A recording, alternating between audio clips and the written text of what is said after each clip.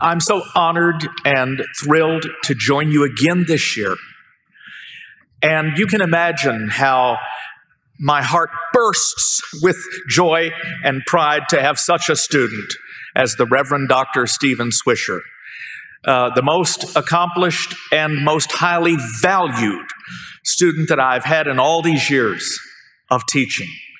So thank you for supporting him in his ministry, and he has shared with me some of the wonderful work that is being done here in this great church in this city. And I rejoice in all of that. As printed in the bulletin, our subject tonight is at the foot of the cross. Some years ago, when my older son was going through the process of confirmation at our church, he was reading the Gospel of Mark, the passage that was so well read for us tonight. And he was 12 years old, not yet driving, so every day I would drive out to the school that he attended and pick him up after school. On most occasions, he came bouncing out of the classroom, plopped himself down in the seat next to me, and began to babble away about all of the things he had learned that day. But on this occasion, he walked out slowly with his head down and sat in the seat next to me in silence. And we'd been driving for about 5 minutes in total silence.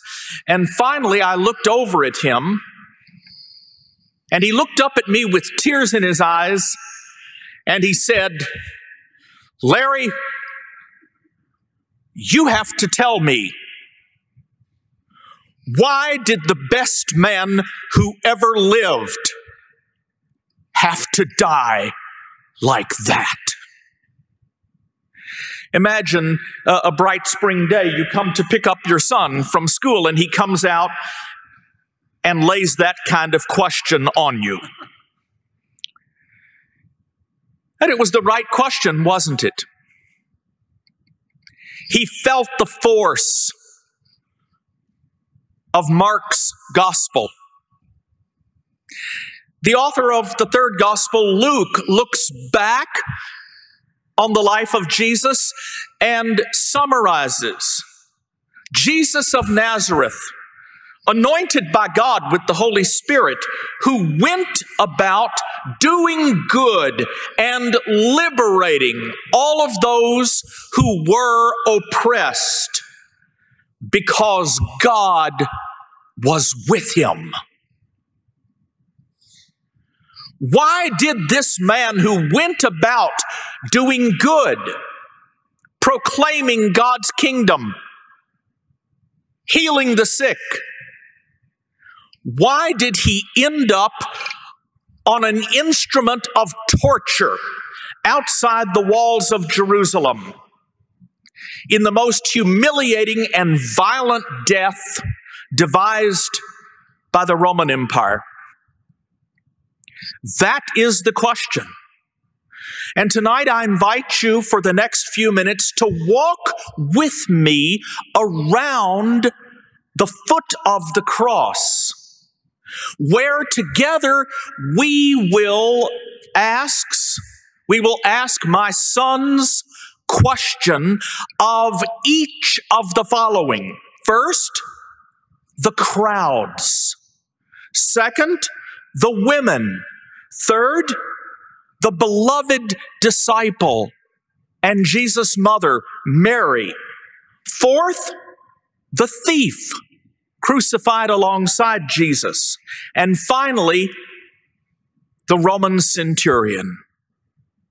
According to Luke chapter 19, when Jesus entered the city on what we now call Palm Sunday, the multitude was rejoicing and praising God with a loud voice, shouting out, "Blessed is he who comes in the name of the Lord. Hosanna to the Son of David. But only a few days later, Luke describes in chapter 23 how the Roman governor Pilate, in his perplexity over the case of Jesus, turned to the people, to the crowds, and said, "What should I do with him?" And Luke says that they all cried out together, "Away with this man, and release for us Barabbas." They then cried out, "Crucify him." And Luke concludes they were urgent, demanding with loud cries that he should be crucified. And their voices prevailed. Now, what accounts for this dramatic change in the attitude of the crowds?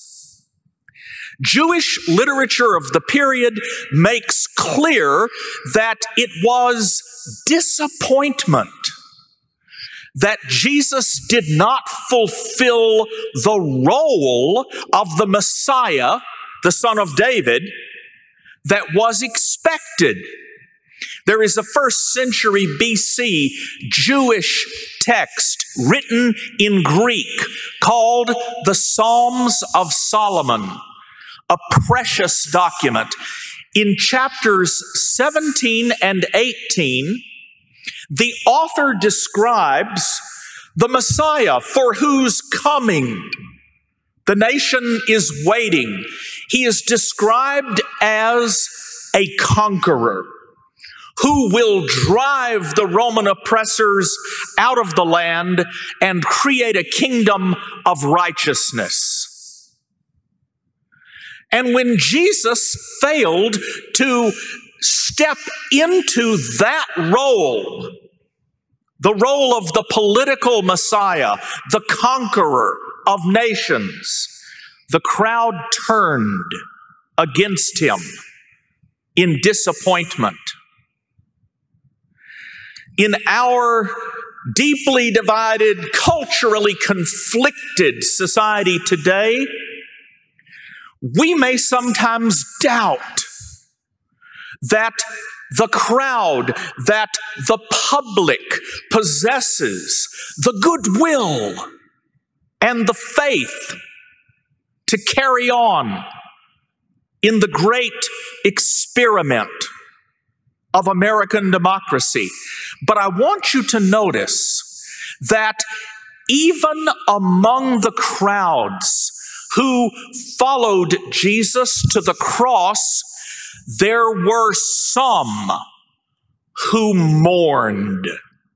According to Luke chapter 23, verse 27, quote, "And there followed, as Jesus walked through the street with the cross, until part of it was taken by Simon of Cyrene, there followed him a great multitude of people and of women who bewailed and lamented.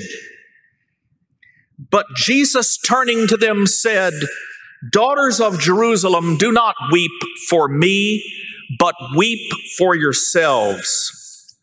And then later, Luke describes how, as Jesus hung there between heaven and earth and prayed, "Father, forgive them. They don't know what they are doing," the crowd fell silent, according to Luke, and the people who stood by were watching.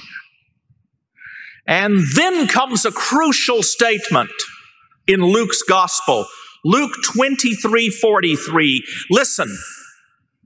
"And all the multitudes, when they saw what had taken place, they returned to Jerusalem beating their breasts. A clear sign of remorse and regret. And then, on the day of Pentecost, when the disciples of Jesus came out of hiding and went back out onto the streets of Jerusalem to continue his work, Luke says that when the crowds heard the message of Simon Peter, they were cut to the heart. Peter told them, "You must repent and believe.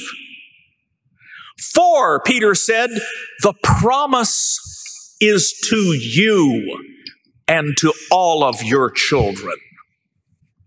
So the first thing we learn tonight at the foot of the cross is that we must not, as disciples of Jesus, give up on the crowds.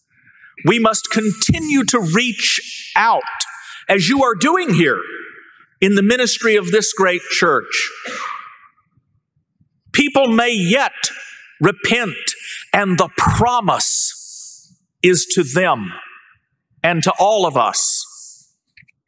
Next, as we work our way around the foot of the cross, I would like to approach the women who, according to Mark, were observing at a distance. The Greek expression is apomakrothen, so from a distance. And among those women were Mary Magdalene and Mary, the mother of Jesus, and a number of others who, Mark says, were accustomed to follow him and to serve him, and many others who had come up with him to Jerusalem. Now, this expression that Mark uses, that they were standing at a distance, the New Testament commentator, rather conservative spirit, Raymond Brown, thinks that Mark portrays the women followers of Jesus as inadequate because they stood at a distance. And he contrasts the women with the centurion who stood near the cross and who confessed his faith. But this judgment by the esteemed commentator simply ignores the political reality of the first century. The Roman writer Petronius, first century writer, tells the story of a Roman soldier at Ephesus who neglected the duty of preventing family members and friends from drawing near to the cross. And while the soldier slept, the family of the crucified came and took him down. So we may assume, I think, that the guards were there in order to prevent contact between family members, friends, and the crucified. The Jewish writer Philo, a contemporary of Jesus, tells us that the Roman governor of Egypt, Flaccus, would not permit family members to come near to the cross, lest they take the bodies of the crucified down. So, the women in the Gospel of Mark are risking their lives by their presence, even at a distance. More than this, Mark says that they followed Jesus. down from Galilee, and that they served him. And the two Greek verbs, Stephen, that are used here, akoluthein, does not describe ordinary following. It is the kind of following that a disciple does. And the verb that is translated to serve is the Greek verb diakonein, from which we get our word deacon. So they are disciples and ministers, these women. And there is something special about the tense of those verbs. They are both in the imperfect tense, which means that their action continued. Even at the foot of the cross, the women were still following as disciples. They were still serving as ministers. Think what it must have meant to Jesus as he hung there dying, to look out and to see that there were still faithful disciples, that there were still caring ministers. Of course, we cannot read these words today without thinking about the mothers of the disappeared in Argentina who carried pictures of their sons around in the public square. We cannot read this story without thinking about the mothers in the Ukraine whose children have died or who have been forced to flee the country in order to keep their children safe. Third, at the foot of the cross, let us approach the beloved disciple and the mother of Jesus, Mary. According to the Gospel of John, chapter 18, the beloved disciple was the only one of the 12 who did not flee. When Jesus was arrested, he followed Jesus and the temple police to the home of the high priest. And after Peter had denied Jesus, this disciple, the beloved disciple, is the only faithful male to follow Jesus to the cross. Like the women, the beloved disciple risked violating Roman law, which forbade friends and family members from approaching the crucified. So clearly, we are meant to understand that he is the disciple par excellence. But what is his secret? Why is he the only faithful male disciple? Well, as a New Testament scholar, of course, Steve, I'm convinced that the clues, the answer, is there in the text. As you may remember, church, Jesus looks down from the cross and says to his mother, "Woman, look, behold, your son." And he says to the beloved disciple, "Look, behold, your mother." This is Jesus' last action on earth. And the language that John uses, the verb that is translated look, signals that a revelation is about to happen. The importance of what Jesus does here is highlighted by the fact that a few verses later, John tells us, "And after this, after the revelation of a new relationship between the beloved disciple and his mother. And after this, Jesus, knowing that everything was fulfilled. In other words, what Jesus did in relationship to his mother and the beloved disciple was his last willed act on earth. What is the secret?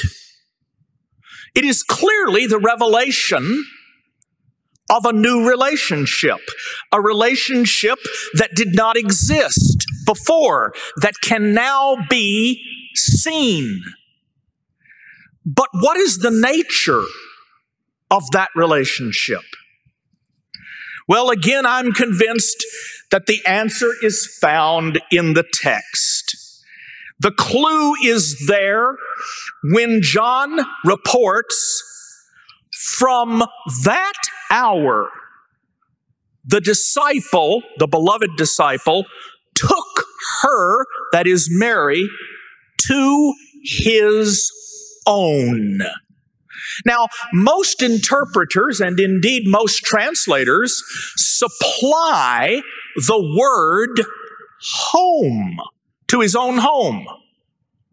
But that word is not found, Steve, in the Greek text. And I don't think Jesus was particularly concerned about merely providing lodging, as if that were the ultimate purpose of his life. Surely the phrase, his own, points to the special relationship that Jesus had with this disciple. The fact that the mother of Jesus is now the disciple's mother, and that he has taken her into his own, is a way of describing how one who was related to Jesus according to the flesh, that is, his natural mother, now becomes related to him and to all other disciples in the Spirit. That's clear enough, but for me, it only deepens the mystery. Because what is that special relationship into which Mary has now been taken?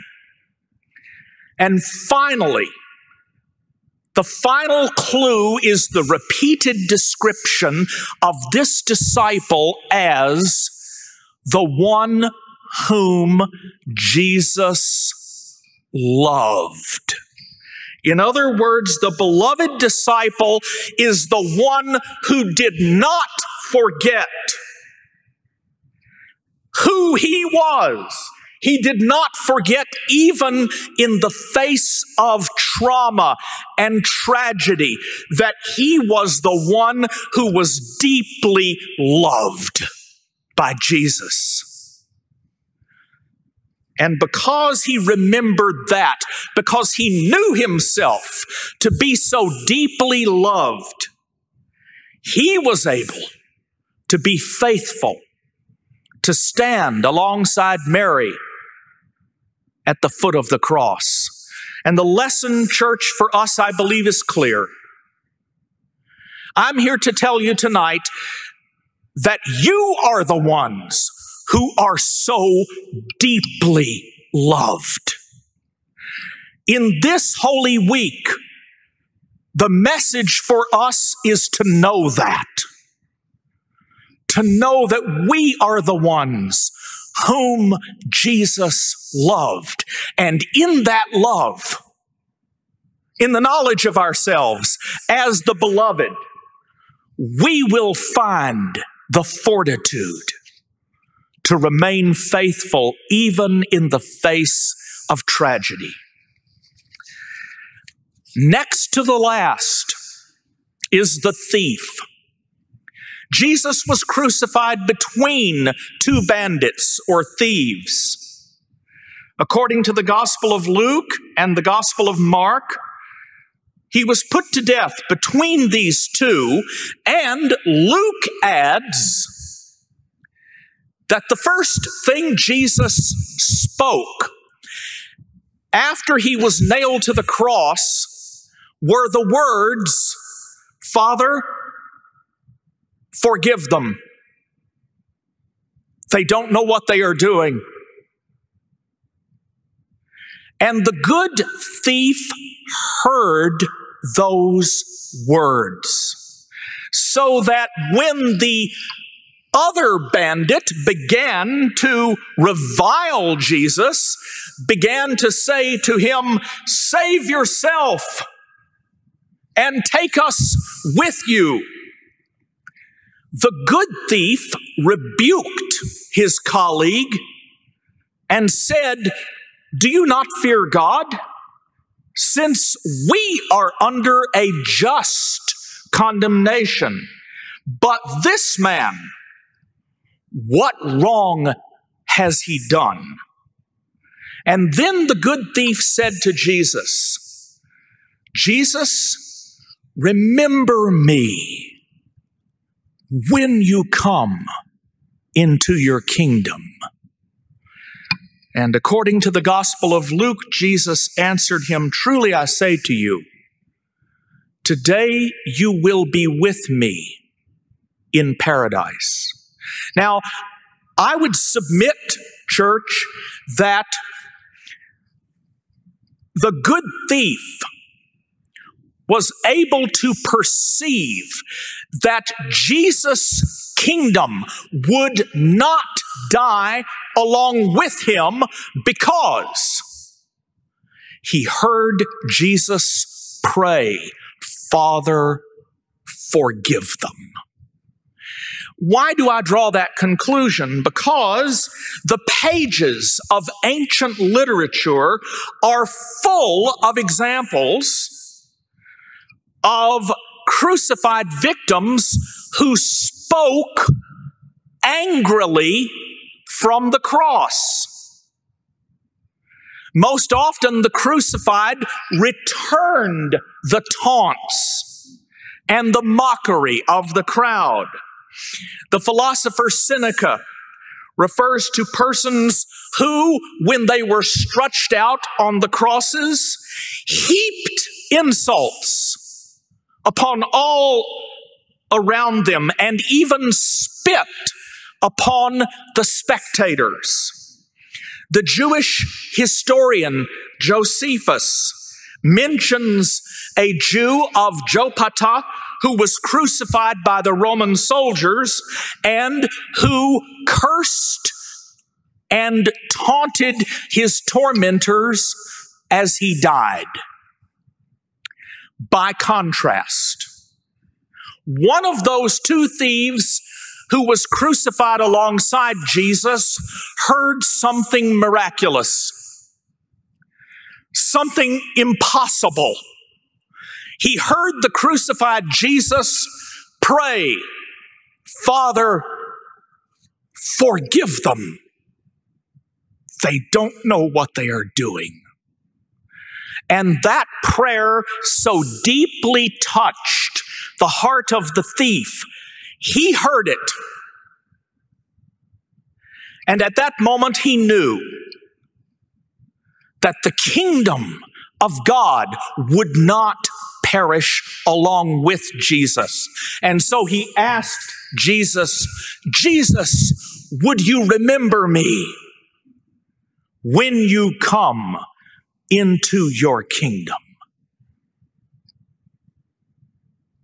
And the lesson for us tonight, church, is clear.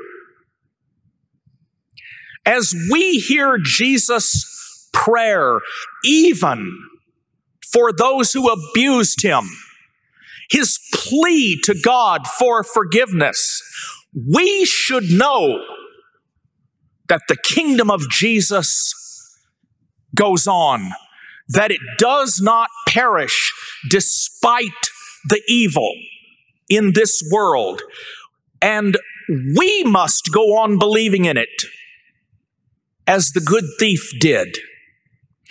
Finally, church, I invite you to listen to the voice of the last speaker at the foot of the cross, a Roman centurion.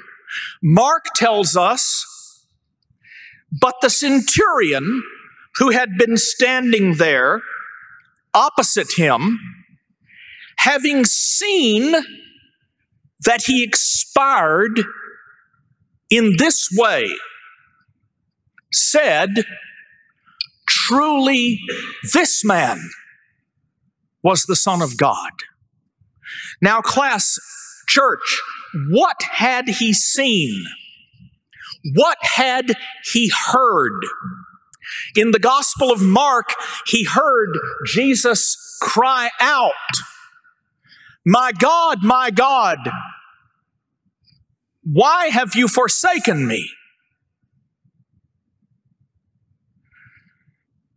How did that cry lead the centurion to conclude that this man was not a frustrated revolutionary, but that he was indeed the agent of God, the Son of God? Well, I think again the answer is found in the text. Mark uses a particular verb to describe Jesus' death cry, and it is the Greek verb boan.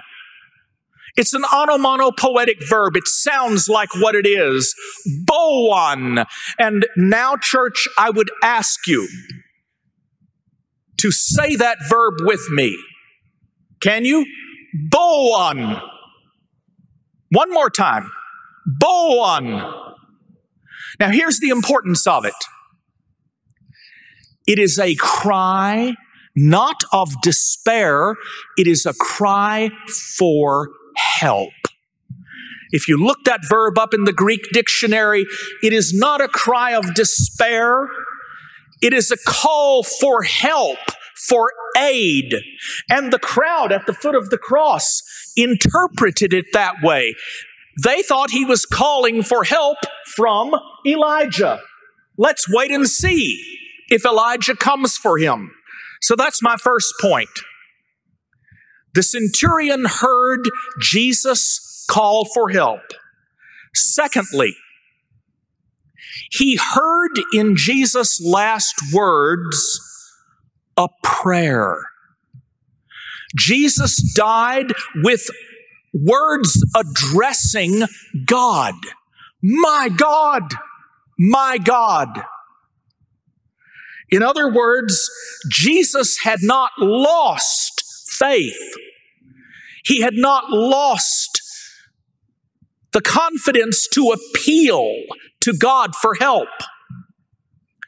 Third, the words, Jesus' last words that the centurion heard, they are the first line of a psalm, Psalm 22. When you leave here tonight, go back and read that psalm. Psalm 22 is a psalm of lament or complaint. It begins with the psalmist lamenting to God, complaining about all the evil and injustice in the world. But halfway through the psalm, in verse 22, there is a dramatic turning point. The psalmist says, "But you, O Lord, come quickly to my soul, and I will tell of your name to my brothers and sisters. In the midst of the congregation, I will praise you." And it continues, "For the Lord did not despise the affliction of the afflicted, and all the ends of the earth will remember it. and they will turn to the Lord, and future generations will be told about the Lord and will proclaim his deliverance to a people yet unborn.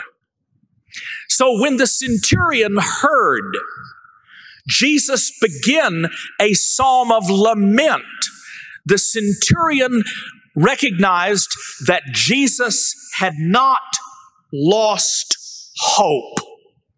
He still hoped in the redemption of future generations. And finally, church, I would argue that what the centurion heard was a question. My God, why? It is a question with which Jesus dies. A question that could only be answered by God. And we believe, and in a few days on Easter Sunday, we will celebrate the fact that God answered that question. Already the author of the Epistle to the Hebrews, chapter 5, verse 7, says that when Jesus cried out, he was heard. Well, let me bring this to a conclusion. So, like Jesus, we live with questions. We don't have all the answers derived from some beatific vision.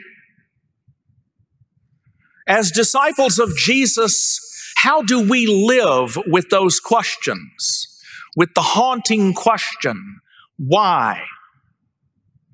Well, let me remind us that the author of the oldest gospel, Mark, wrote his work for a persecuted people, for poor followers of Jesus living on the wrong side of the river in Nero's Rome.